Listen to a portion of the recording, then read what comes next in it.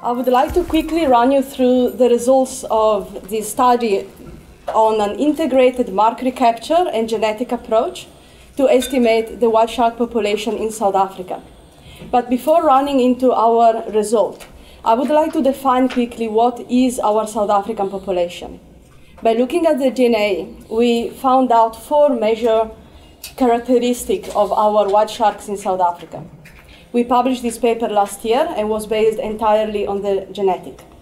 Number 1, we found out we have one South African population here. We don't have Hans-Bay shark, Mossel Bay shark. We don't have separated subgroups of shark. We have one population where the shark all interbreed with each other. We found that we have the lowest genetic diversity in our population when compared to other populations worldwide, such as Australia or California. And in particular, we only found 4 maternal lineages for white shark in South Africa, which is really low compared to Australia and California, where similar studies have been conducted. More shockingly, 89% of our sharks share the same genetic lineage, the same sequence of DNA.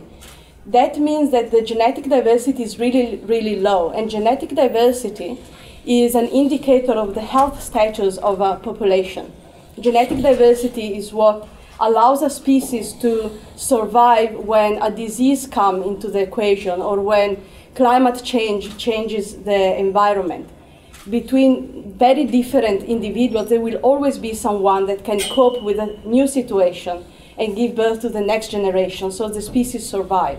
If 89% of the animals share the same lineage, they are very likely to cope the same way with changes in the environment, and that puts the population at risk.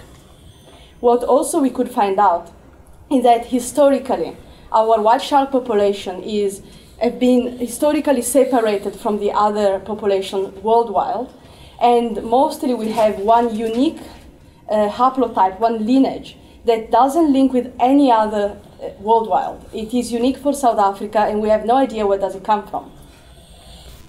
But to get to our most recent study, we utilized 2 techniques and combined them to find out how many white sharks we still have in South Africa.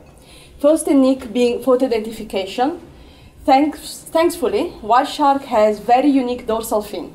We can identify each individual by taking a good photo of the dorsal fin. It works just like a fingerprint. We look at the trailing edge of the dorsal, this pattern over here, and with this we can categorize the shark and recognize the individuals over time. Then we use genetic analysis. Everyone knows CSI and how genetic fingerprinting works. We know that we can also identify the individual based on their DNA, and that is what we did with the sharks. So we could double check the techniques with each other, and we could also estimate the population number. To do so, Mike Rutten, thanks to his company Shark Diving Unlimited, decided to buy a sailing catamaran that was a live-on-board vessel that allows us to work around the entire coastline. The yellow dot is where we did not find sharks, but despite our attempt, and the red dots is where we did find white shark and we could take samples from them. From April 2009 to April 2014, we were being out at sea a lot, and we could collect over 5,000 photos, photo identification of the dorsal fin, and 302 genetic samples that we could then analyze. And the way we collected the sample is as follows. As you can see in the video, we use natural fish charm to convince the top predator to approach our vessel, otherwise they will never do so. Then we play with them similarly to what cage diving operators do, with a rope and a piece of tuna at the end of it. And being predators, they tend to follow moving objects. So when they follow the tuna, they also stick the fin out of the water. And that is what allows us to take a good photo ID. After we take the photo ID, now I know which shark is which, we sterilize a biopsy sampler, and with that we can take from the shark a little piece of tissue from the base of the dorsal fin. I say we, but I mean Mike.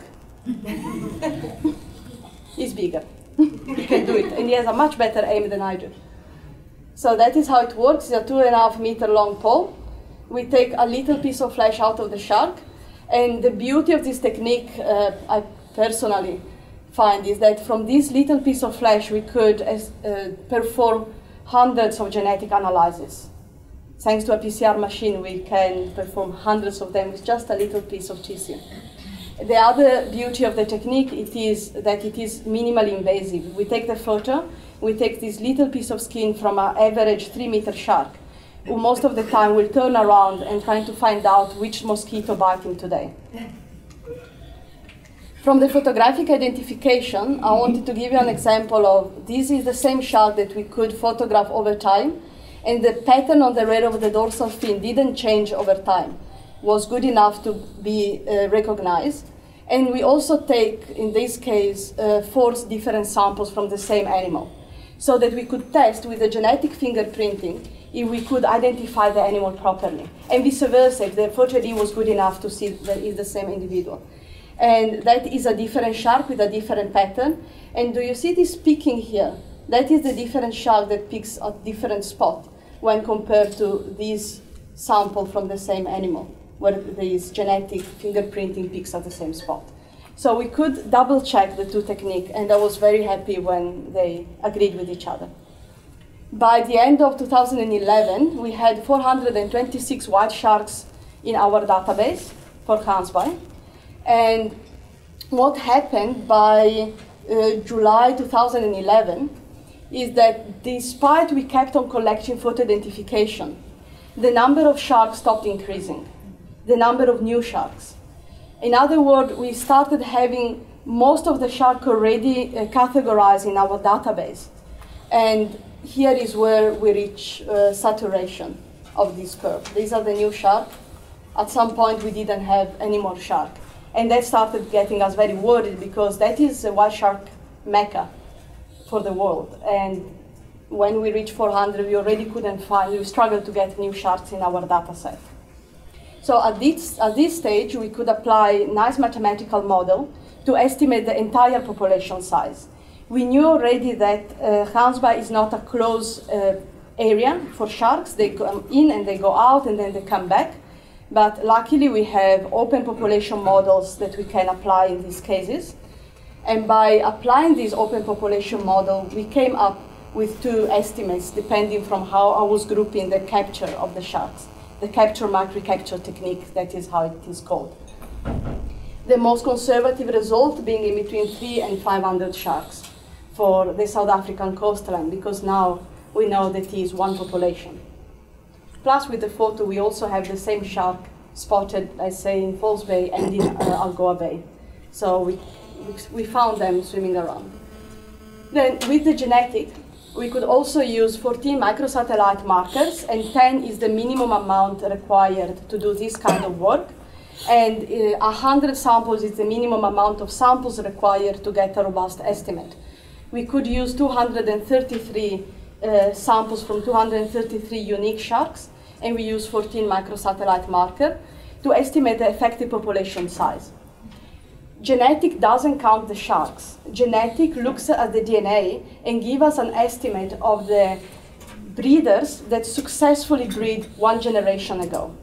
This number is really important because the breeders are the individuals that are required to keep the population alive. If we have 90% of juvenile and 10% of breeder, and we wipe out this 10% of breeder, it doesn't matter if most of them are still here. If they're not breeding, we won't have a next generation. So genetic gives a very important number for our conservation purposes. And it is said that for sharks, we don't know for white sharks, but for other species of shark, 500 have been estimated as the minimum amount of breeder required for maintaining evolutionary potential and maintaining health status in a species of sharks. And it didn't matter how did we analyze our data, none of our estimates reached over 350. So we are already in a situation where our number of breeders is below the minimum level required for a population to survive. We also did the analysis pulling all the sharks together, only the sharks from Hansby, to see if they would have matched. And if it is true that Carlsberg was representative for the coastline, and it was. If we use only the adults, it underestimates the numbers, as for all other species where this kind of study have been done. And if we use only one group of juvenile at the same size, we get to the same estimate as for putting all the sharks together. So we really tried it all to see if we were getting it wrong, but all our results reached the same conclusion. So to wrap it up, with the mark-recapture model based on the dorsal fin, exactly 4,389 for identification, we had an estimate in between 353 and 522 sharks, with a 95% confidence interval. With the genetic and 302 samples on 233 sharks, we reach a 333 estimate in between 2 and 400. So the two techniques actually agreed with each other by the end of it. The problem with it is that when you have a decrease of genetic variation, like we already observed in our sharks, that will cause a reduction in the capability of the species to survive on the long term. The evolutionary potential gets depleted. And that will cause a decline in the population number. So we are already into this spiral for white sharks.